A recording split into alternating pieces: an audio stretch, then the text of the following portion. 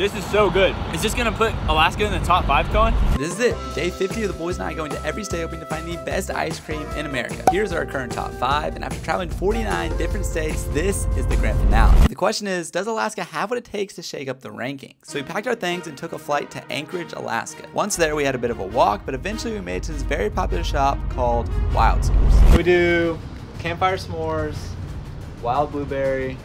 Let's do the sickest swirl, and then maybe fireweed.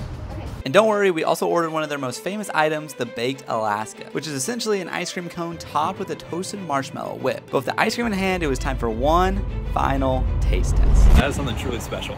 I'm not gonna lie, I thought this place would be good, but not this good. The texture was legit, the flavors were unique, and the Baked Alaska was legendary. Might be the best singular item I've ordered on the whole trip. So for the first time since state number 33, the top 5 changes, and Alaska slides into number 2, scoring an impressive 9.5 out of 10.